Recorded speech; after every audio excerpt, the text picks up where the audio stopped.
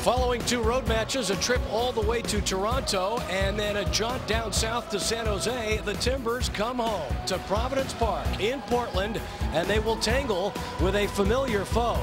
It is the second match in 5 days versus the Earthquakes of San Jose. The question is, where's Wando? Chris Wondolowski, a late addition to the U.S. national team. He'll be playing Friday in Connecticut, that Landon Donovan tribute match. A lot of reserves and only 4 players on the bench. This both sides and the 11s for both teams, and you have to say it's for the Portland Timbers to take all 3 points. The 2 changes, Michael Harrington comes in for Alvis Powell, who's away on international duty, and, well, welcome back to Diego Valeri, who we're starting to hear whispers of possible MVP of the league. Yellow card accumulation.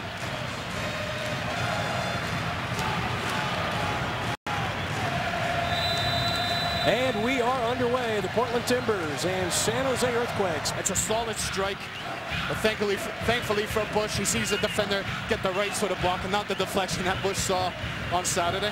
Definitely, Ross, a positive late in the season sometimes. That mandated rest. Rodney Wallace with the header at the near post, but right to John Bush.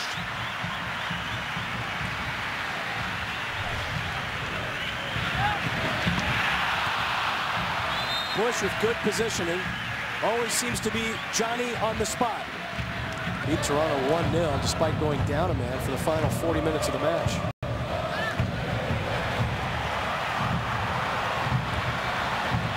Here comes another wave. Valeri, Nagby, will this be it? No. Kind of lost his footing, leaned back, and it went well over the frame.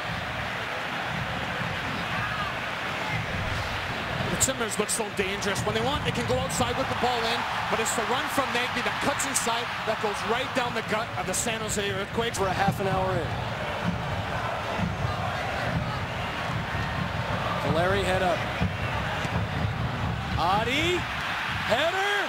What a save by John Bush. Parries it over the crossbar.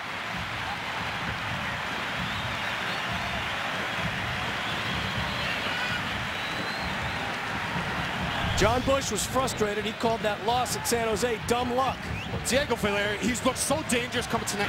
It's very rare he takes 2 touches, let alone 3 or 4.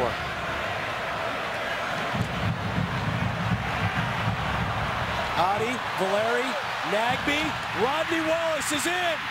Scores!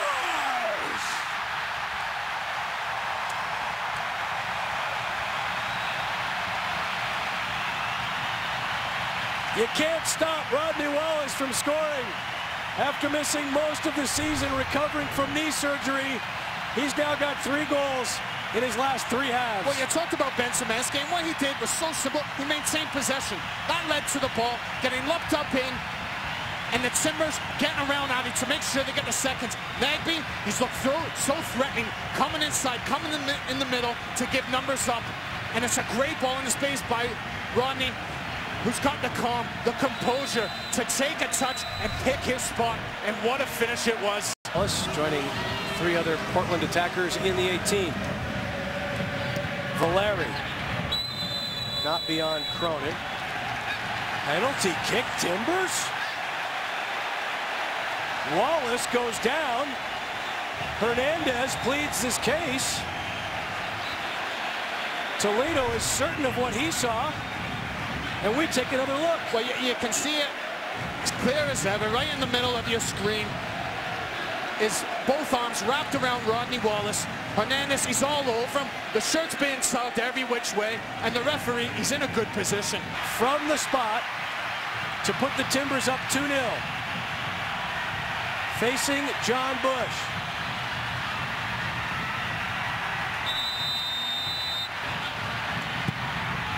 Timbers double their advantage.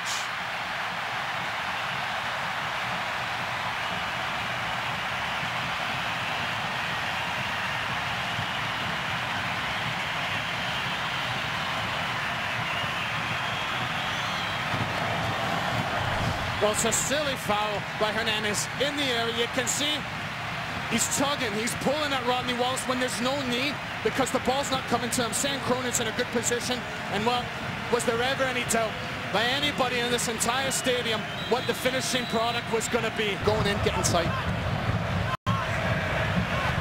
San San Jose found a way into the corner of the 18, but it fizzles out. And this match is opening up. Nagbe. Wallace. Can he do it again? No, but Diego can!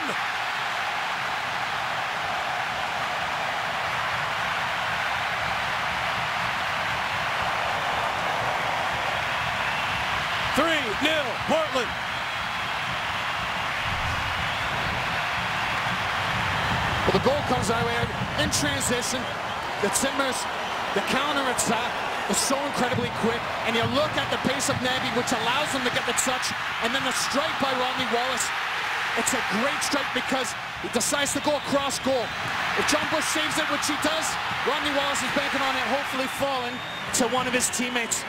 And does it sit up nicely for Diego Valeri to get his second goal on the night. He's going to throw his body around, but to score goals as well.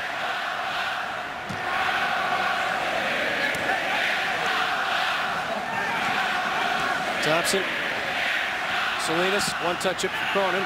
Falls to John, left-footed shot, crossbar.